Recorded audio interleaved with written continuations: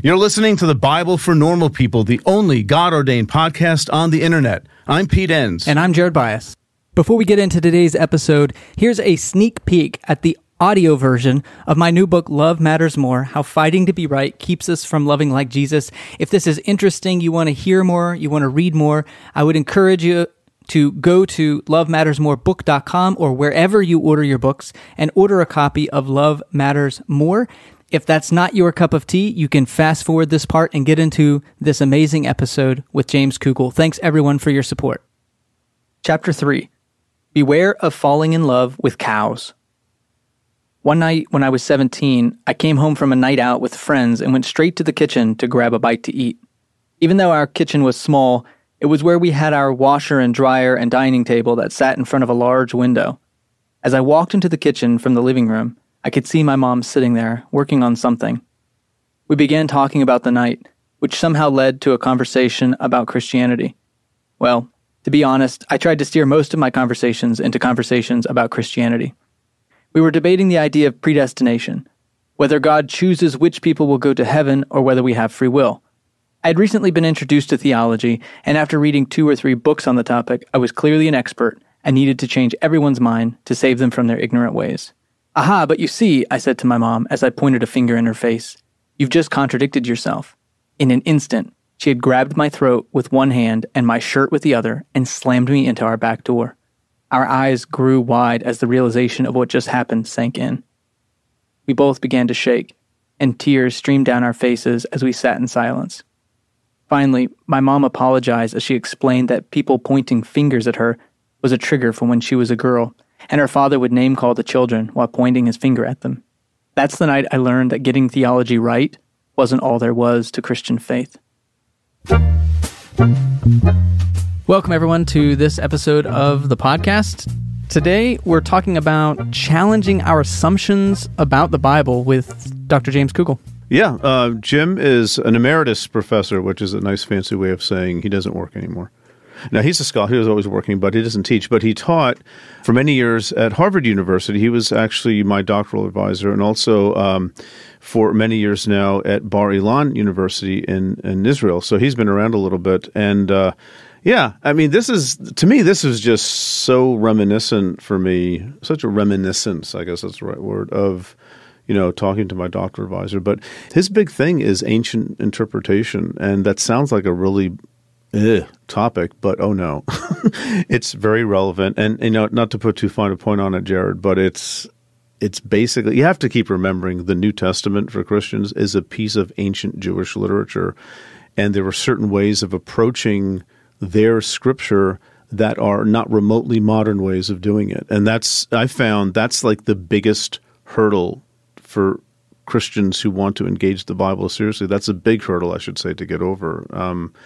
And it's not easy to do, and it's one that you can get into trouble with about when you talk about it too much. Well, you get into trouble because it's not only, I wouldn't say it's just relevant for today. I think it's probably one of the most relevant questions facing us as Christians is what do we like when we talk about what do we do with the Bible? What is it? Mm-hmm. These questions are one of the first order questions that come up. Right. Well, but how did Paul deal with the Bible? How did Jesus deal with the Bible? Right. What did ancient people do with it? And what if it's not compatible with what we think we should be doing with it now? Right. How do we bridge all that? It makes us examine our own assumptions by looking at the assumptions other people were making and how compatible or incompatible our assumptions might be with ancient assumptions. And I think one thing I want to just point out here, because it's we talked about it, but I think this is so important to, encapsulate what we talked about, is that how the reason the Bible survived at all is because people got creative quick with the Bible, because the Bible itself is written in a time for particular purposes. But as centuries go on, how do you connect with this text, right? You have to, update its meanings, I guess, is one way. We didn't use that language in the interview, but that's and there were assumptions that ancient interpreters made, and we'll get into that in the episode itself. But there were assumptions that they made, not consciously, like let's make these assumptions, but it's just religiously driven assumptions about the text that allowed them to bring this ancient text into a very different context. And that's so anathema, isn't it, Jared, to what we were taught, what I was taught in graduate school, what I was taught in seminary. You don't do that. Mm-hmm. You just sort of read the text and it tells you what to do. All right. If only. Well, let's get with this conversation here with James. Christians for centuries believed that Abraham's willingness to sacrifice his son, Isaac, on an altar, because that's what God had demanded, that this was actually a kind of foreshadowing, foretelling of the story of the crucifixion, in which God was willing to sacrifice his only son.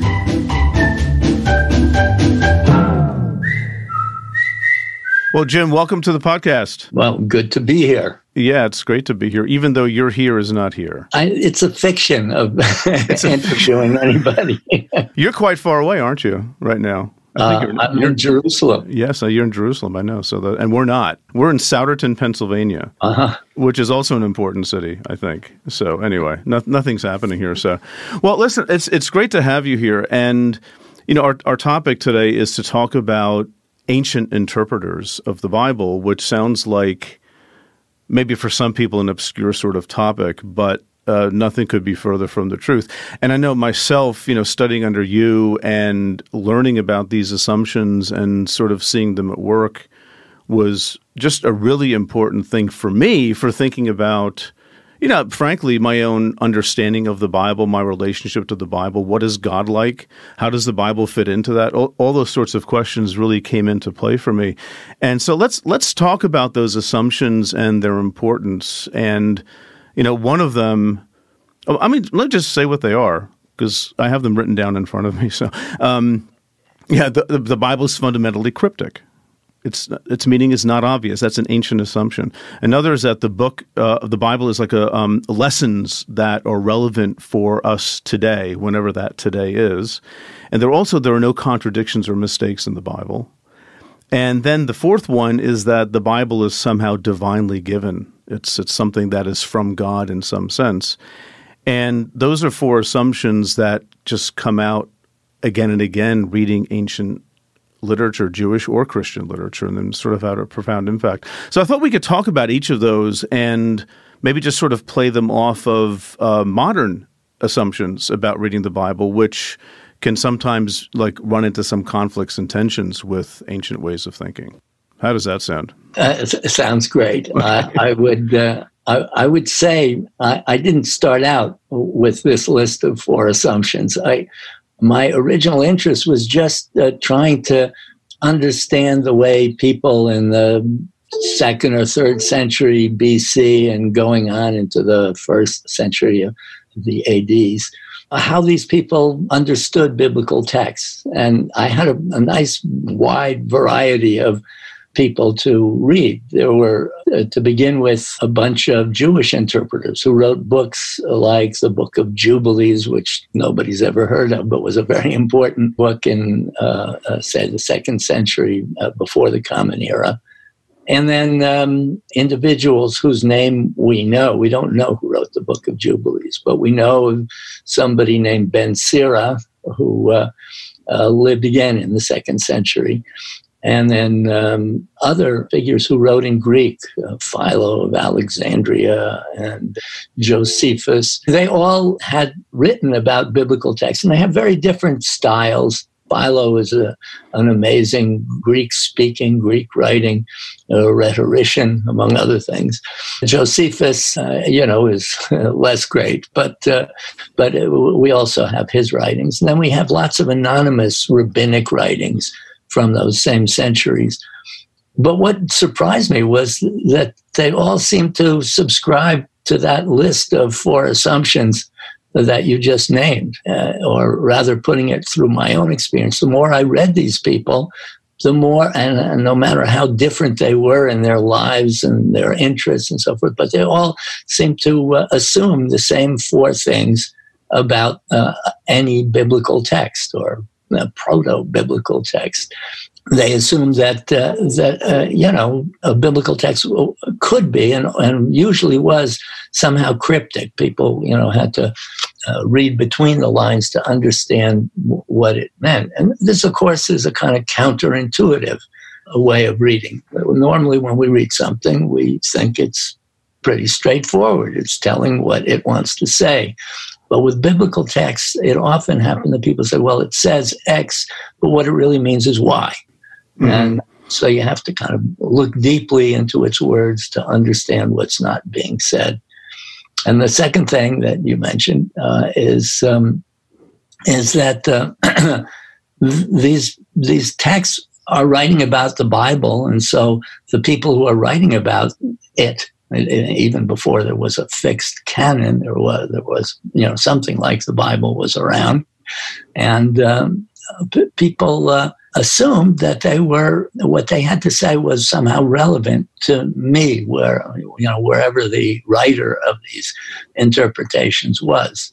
That wouldn't be a normal assumption that you bring to any other text. If you're reading the Laws of Hammurabi, you might say, well, that's interesting. If you're a professor, you might even say, I could write an article about this. But basically, that was then, this is now, and so why should I think about obeying those laws? But of course, in biblical texts, people do assume if they're laws that, some of them have to be obeyed today. Indeed, this is the word of God. So in that respect, it is also kind of a counterintuitive assumption. The third, likewise, to think that the Bible is perfect, that there are no contradictions, there are, no, of course, factual errors.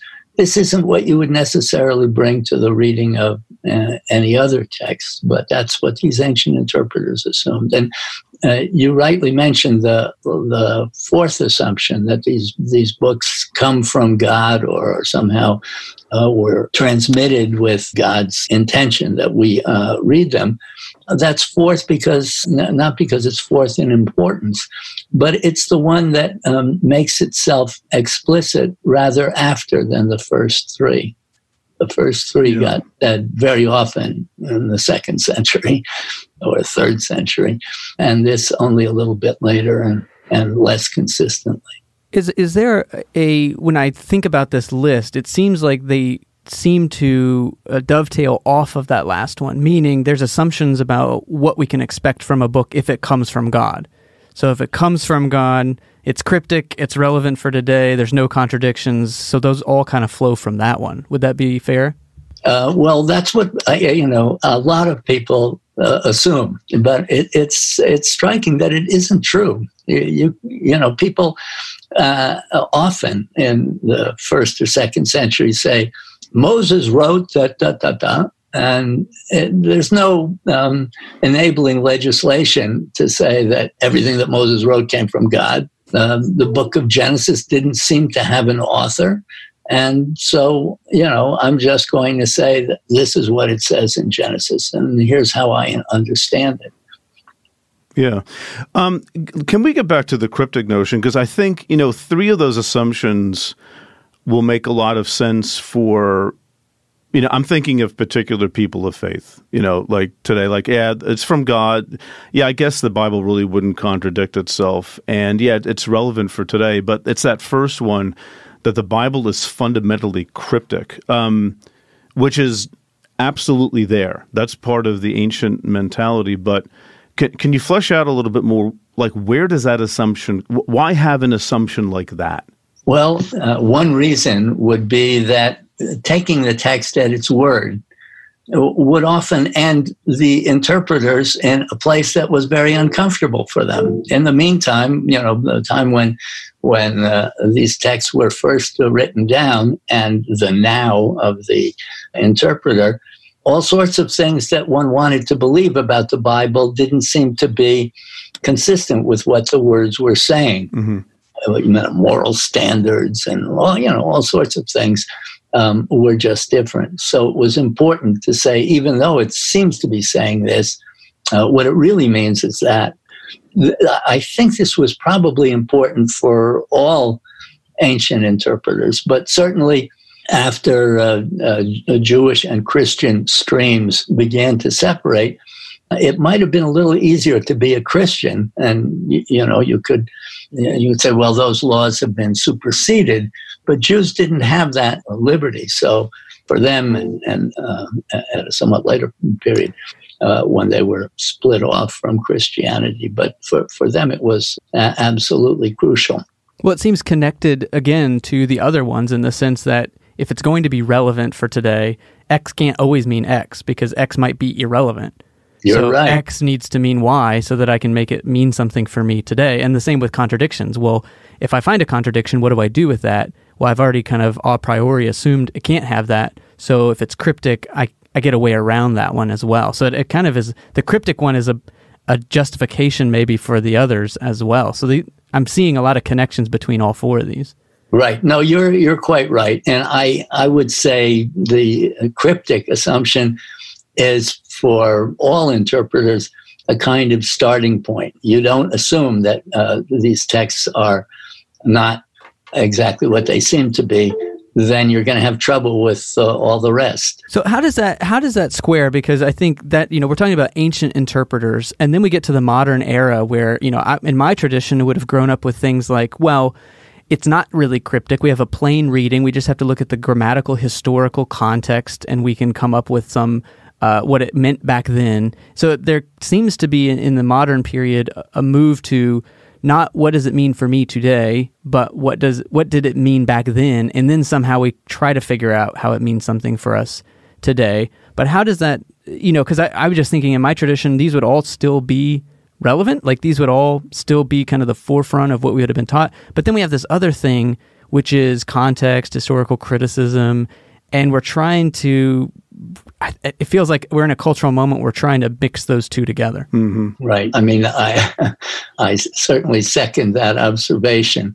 But I think you have to really regard this whole subject historically as well. This way of reading, it was amazing. Once it took hold, it was very, very difficult to throw any of this stuff into question, precisely because everybody knew that texts were cryptic and they were talking to us and so forth. So people, once they had ascribed to this way of reading, it just kind of ballooned. In the early Christian centuries, the very first Christians were Jews, but then these ways parted, and Christians developed eventually a rather complicated fourfold reading of Scripture. They said that, at least potentially, there weren't too many good examples of this, but at least potentially a particular verse or even a word could have four different meanings in the sacred text. This is quite separate from our four assumptions, but there was the historical or literal meaning, and that was, I have to say, the least interesting of all the ones that you were taught. Mm-hmm. And then there was the allegorical, the anagogical, and I don't want to get into these categories, but this was, this meant that if you wanted to read the Bible, well, you weren't going to. You needed to go to an expert like me to make any sense of this. In fact, if we're speaking in real terms, most Christians couldn't read. Why would you, want to know how to read? There were these, people who would explain it to you. Well into the Middle Ages, there were adept explainers who preached in church or sometimes on the village green, and they would tell you exactly what it meant. And it was, the more complicated, the more it seemed that you simply had to trust the respected ancient teachings that had been written down, as well as the present, medieval or whoever exponents of those teachings. Yeah. I mean, it seems like that so-called fourfold method It's not the same as the four assumptions, but they sort of map onto each other a little bit because, there is that historical literal meaning, but so what? I mean, that's not the one that has meaning for you. And, the allegorical meaning, which I think, if I'm right about this, I think that largely became a Christological meaning, like talking about Jesus somehow, and then a moral meaning, like, okay, what do I do?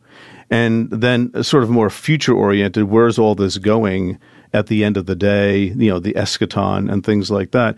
And it seems like that's very ancient because it's all about how does this ancient text continue speaking to us? And the way to do it is to interpret it in these various kinds of ways because the original doesn't help us very much. Right. Right. So you have to do something. And that's to me, that's liberating and absolutely fascinating and rather obvious once you start thinking about it a bit, because this book, what's it doing there? It has to be brought into your presence somehow. Well, it's all true. I think the thing that was kind of crucial was the point at which it all came to an end. And it wasn't exactly a point, but as time went on, people came to question whether this great apparatus of ancient biblical interpretation wasn't just, something that, would lead people astray. To take what's, maybe a premier example, Christians for centuries believed that Abraham's willingness to sacrifice his son Isaac on an altar, because that's what God had demanded, that this was actually a kind of foretelling of the story of the crucifixion, in which God was willing to sacrifice his only son. And, there were things like that were absolutely central to Christian faith until starting in, that vague period called the Renaissance, but say starting in the 14th, 15th century, people began to wonder, is this really maybe it's just something that happened to this old guy, Abraham, that God told him to sacrifice his son, put him to the test, but had nothing to do with the events of the New Testament. People were kind of reluctant. Yeah. Well, not to get into the weeds too much here, but what was even prompting that desire to sort of, it's almost like a modern thing, like what actually happened or what's going on back then, this move back to original meaning and things like that. What might have prompted people to do that, or is that just too difficult a question to answer? Because we're living in that now, right? Modern people of faith, we're heirs to this tradition of saying, yeah, ancient schmancient. We have these other kinds of questions that come up. And I think it would help people to understand something about how we got to where we are, and like what are some of those modern assumptions, I guess is what I'm asking. Well, I think before getting even to modern assumptions, one has to get to the events that ushered this new way of thinking in. And certainly one of them was the humble fact that a printing press was invented. And suddenly you could get a printed Bible, not exactly like the one you have on your bookshelf now, but something that was mass-produced and that could be read by anyone who knew how to read. And some of those people were people who wanted to learn Hebrew so that they could read the Hebrew Bible in the original. And the teachers weren't reluctant to step forward. There were a lot of early grammars of the Hebrew language, vocabularies of Hebrew texts. And so it was, what a thrill to pick up the Bible. I suspect it's still a thrill. And suddenly be able to read the words and understand what they're saying. But that thrill was rather quickly or over a long period of time came to have a downside, because up until then, if we're speaking about Western Europe people really read the Bible in Latin.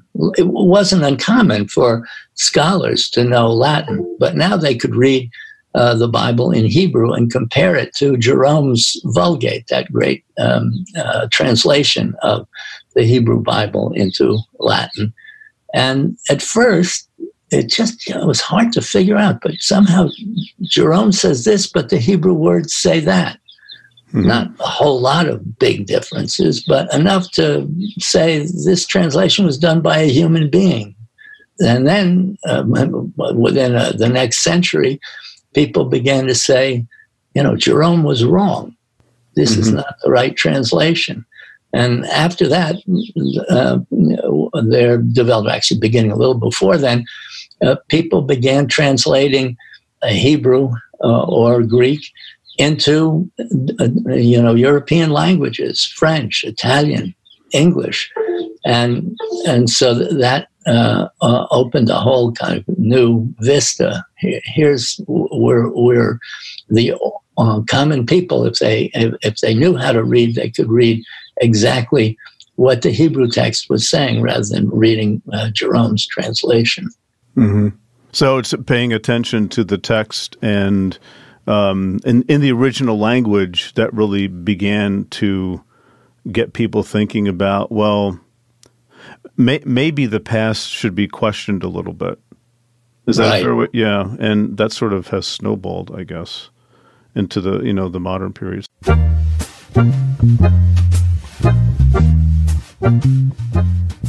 Hey everybody, it's Dorsey Marshall from Southern New Jersey. I'm feeling pretty good about things right now. I just got my miracle spring water from that guy on TV. Not sure if I was supposed to drink it or sprinkle it, so I did both. Now I'm just sitting back waiting for heaven to pour out the blessing that'll solve all my problems. You may be asking, how can I become a person of such great faith as you? Well, I don't really know. But I do know that by going to patreon.com/thebiblefornormalpeople, you can support this podcast for as little as $1 a month and help us bring you some of the most important content you will ever need in your life. Consider joining me in the producers group, where you can engage in exclusive discussions with Pete and Jared on the direction of the podcast and how to make it better. Now, I'm not going to promise that your seed faith gift will protect you from COVID-19 or even keep you out of hell, but hey, what have you got to lose? Now, I'd like to thank a few of our producers: Mike Cook, Kara Mosley, Philip Gibson, Patty Brown, Steve Sutton, Dave Oakley, Brenda Elzer, and Cheryl Kopek. Thanks for your support and for making this endeavor all that it can be. Now back to the podcast. So, can you talk a little bit about the Protestant Reformation in the context? Well, exactly. That was the next thing. Okay, good. We're tracking as usual. Go ahead. The thing is, another place where the rubber hit the road, so to speak, was the Protestant Reformation, because it wasn't a very peaceful Reformation. There were more than angry words on both sides. And the Protestants said, well, you're asking us to obey the authority of the Pope in Rome, but, why should we do that? He already is famous for having, made mistakes. And so we want to just have an unmediated look at the Word of God without listening to what the Pope has to say. This was a great way of not only promoting modern biblical scholarship and destroying those four assumptions, but also, and more relevantly, it was what could seriously undermine the authority of the Catholic Church. That was number one on the program of, those early reformers. So you said something interesting there. You said modern biblical scholarship and destroying these four assumptions. So not to bring us too forward too fast, but what would be your opinion on the relationship between a historical critical study of the Bible and modern biblical scholarship and these four assumptions? Is it tenable to say, given all the insights we've had from biblical scholarship over the last 200 years, that we can still reasonably hold to these four assumptions? Do they need to shift in order for us to hold those as compatible things? I'm curious, because it seems like this was, the modern Reformation 500 years ago, but it seems like a lot of Christians would still hold to these four assumptions, but also want to have modern biblical critical scholarship as well. Yeah, historical consciousness, things like that. Right. All this came along, but I think one has to say that what really was weakened was that first, so powerful assumption that the text was cryptic, that it didn't necessarily mean what it said. Reformed congregations were certainly happy to hold on to the other three, but were reluctant to say, well, this text says X, but it means Y. If that opened the door to any assumption that anybody wanted to assume. It doesn't say this, but our church believes in this, that, or the other. That really made it a very questionable assumption. And people started off with great freedom of applying it, and then little by little began to back away from it because it left people without any way of establishing limits. Yeah, I mean, not to put too fine a point on it, but there seems to be a naivete in thinking that, well, if I just have the Hebrew in front of me, I can get back to what the authors originally thought, and this is how I sort of live my life. These are the lessons that I take. But that opens you up to the very thing that I guess these ancient interpreters were either intuiting or dealing with directly, that this ancient text begins to become somewhat irrelevant. And the way to, I mean, this is maybe a little simplistic, but the way to help make it relevant is to see the meaning beneath the meaning, to make it cryptic. And I guess, Jared, the way we were raised and many of our listeners were raised, that the notion that you can have those three other assumptions, the Bible is relevant for us, there are no contradictions, it's from God, and matching that with not the first assumption, the Bible's cryptic, but because the Bible's the Word of God, it's plain as day. Right. And that's that creates certain tensions, because that's almost the pathology. Again, that's a really strong word, but I don't care. I'm in recovery. I'm fine. That's the pathology of thinking that you can have this Bible that's so deeply and inextricably bound to our traditions. You can have this Bible, but you can get there through historical analysis. You can get there by removing the crypticness of it and just getting to the plain sense. And it seems to me that's something that I really picked up from reading again recently, How to Read the Bible, and that's a very meaningful paradox, I think, for a lot of people who choose to engage it. That the modern way is not going to get you to that place of, let's say, intimacy with the text and with God. Does that make sense? Yeah, I not only makes sense. It's I think a very important point to make. Yeah, and one thing that while I second that emotion, as Smokey Robinson didn't say, I would say it was a kind of two-edged sword. That it seemed like this was going to be a great tool. Was going to get us to, the real Bible. Actually, I didn't make up that phrase. It was, a late 19th and early 20th century biblical scholar, professor, who said, if you really, think about it, what we Protestant scholars are doing, because modern biblical scholarship, I have to say, was from beginning almost to the middle of the 20th century, a Protestant endeavor, just to read the Bible without any of these old traditions that had been around for centuries, and those poor Catholics were still, reading this into the text. But we're just going to let the facts speak for themselves. And in a sense, we're all archaeologists. We're digging down into the ground in order to find the real Bible, the Bible before a lot of the stuff that I would regard as nonsense. A lot of those things were identified as such. I'm going to just simply dig down until I've restored the real Bible, the words that were spoken from God to the prophet's ear. And it's, I guess, somewhat surprising nowadays for scholars to look back and say, well, it was only a little more than 100 years ago that someone could talk about excavating the real Bible from the incrustations of, midrashic Jewish interpretation and early Christian interpretation, and then all sorts of other things that were added. Get down to the real text. As this goal was pursued over the last century, what we found out was that wasn't such an easy endeavor. What it would lead to would be time and time again, not the real Bible at all, but something that had meant something entirely different in its original historical context, something that was not enhancing of our faith, but quite the opposite. Mm-hmm.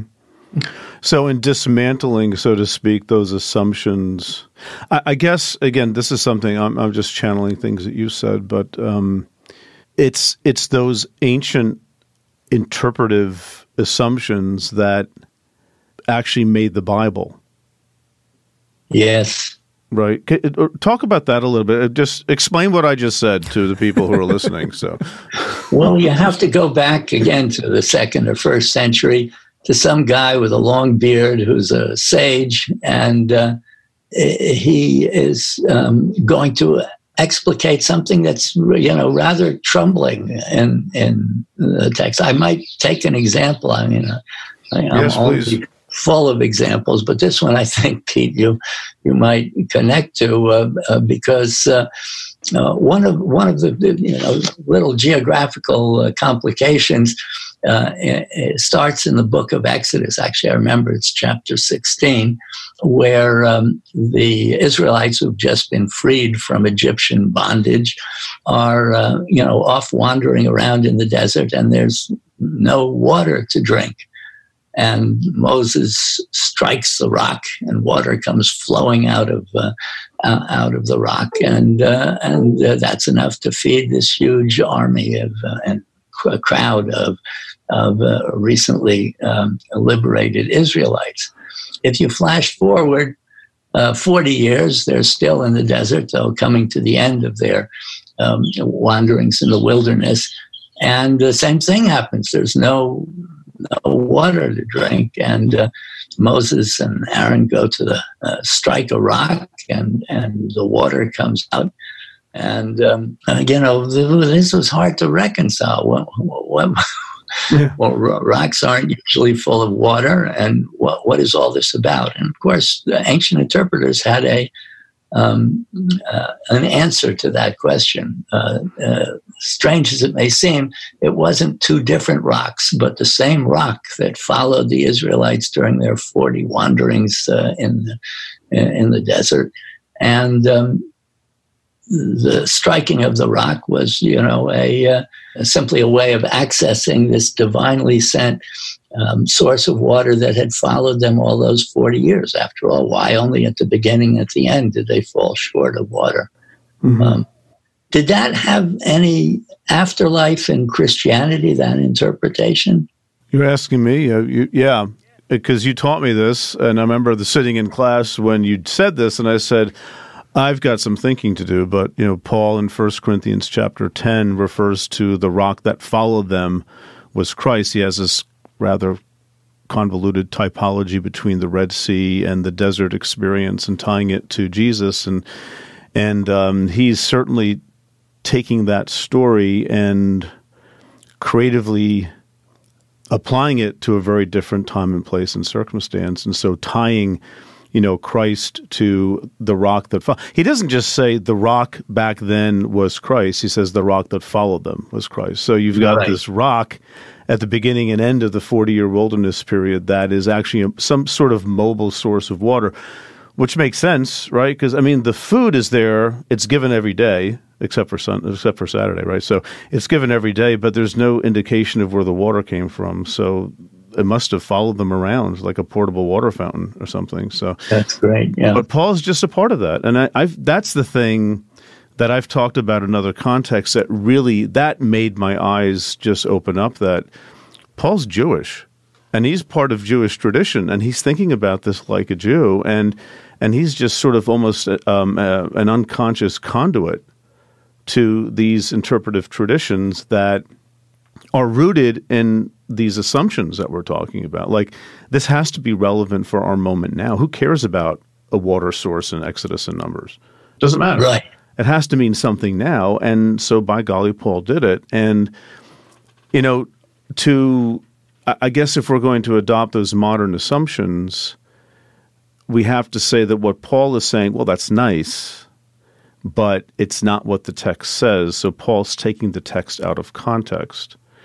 And that is a place where Jared and I can both attest you run into some trouble with Protestants, because Paul can't be doing that, because there's nothing cryptic here, right? There's nothing going on like that. So you just have to sort of somehow justify exegetically that Paul is actually getting this explicitly from something in the Old Testament, which is an act of midrashic interpretation, which is a further irony that, you know, you have to use midrashic interpretation to defend the plain meaning of the Bible, which has always sort of bothered me a little bit. But anyway, yeah, I just see that's the thing with Christianity. That's we're in the same boat. You know, we're no different. Our tradition owes its existence to these kinds of transformations of these ancient stories, not unlike Judaism. Right. So is one of the challenges then, what you're saying is what we've deemed in our modern period to be, quote unquote, the right way to interpret a text doesn't square with how we see the text interpreting itself. Is that kind of what you're saying, Pete, too, about Paul? We want Paul to be a good modern biblical scholar, and Paul is not. Paul is an ancient interpreter. At least a medieval Protestant. Right. But he's not even pulling that off. But you know. Yeah, and that's a problem for us, right? What does it mean? If he's Protestant, at least then conservatives can say, we don't care about historical criticism because this is just a normal part of the Protestant tradition. But even that's even a move towards historical criticism, the Reformation era, where what's the original meaning? Mm-hmm. And as soon as you say that, right, Jim, you're often running in a direction that is paradoxically not supportive of the tradition itself that brought you to a point where you can talk about the tradition 1,500 years later. That's a nice convoluted way of saying it, but you know. No, I think I hope people got it. Yeah, so do I. My students don't, but we'll see. Yeah. I would just add that, among those first century ancient biblical interpreters is Jesus of Nazareth. We can read what it says in the New Testament, and then, if you have a copy of any number of compendia of ancient biblical interpretations that start with Genesis, you'll find, I see. He's reading this verse as if it's saying that. Well, that's just what ancient interpreters do. So in a sense, in a different world, people would have said, wow, how great of our Jewish brethren to show us how texts were read, not only by people, but by Jesus. And yet that didn't happen. Yeah, right. Oh, my. So, okay, here's the big question, as we're sort of winding down here a little bit. And how to live with the tension. I don't want to say solve the tension, because I don't think this is a tension that can be solved, but how to live with the tension of basically being modern people of faith, whether Jewish or Christian, and we have this ancient text that does things that we just don't do in the modern period, and how to sort of bridge those two worlds. That's a perennial problem, but it's a very practical problem for people too. So do you have any thoughts on sort of how to do? Do we have just left brain, right brain thing, just sort of keep things separate, or is there some conversation between them? How does that work? Well, I'll say here what I perhaps should have said half an hour ago, but it looks very different to Jews and to Christians. Those are two different, readerships. And, I think it's fair to say that for Jews, those assumptions never stopped. There is this, kind of characteristic way that Jews bring these assumptions to, very practical details of everyday life, which is what Judaism is all about. You have to do this when you get up in the morning, and then you have to pray and use these words, and so on and so forth. So in that respect, for Jews, the Bible is already definitively interpreted. There's no, new interpretation need not show its face. If it does, it's no problem, because it's going to be built on earlier assumptions. In fact, earlier bodies of explanations. I think if you're a Protestant, it is more problematical because of just what you mentioned.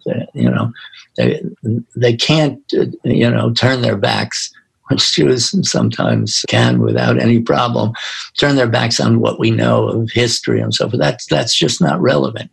For a modern Protestant, I think that it is. It's necessarily relevant. I used to be a big fan when I was living in Boston before I moved to Jerusalem. I used to listen to WBUR, the Boston University radio station, which on Sunday mornings would have usually a guest speaker or sermonizer.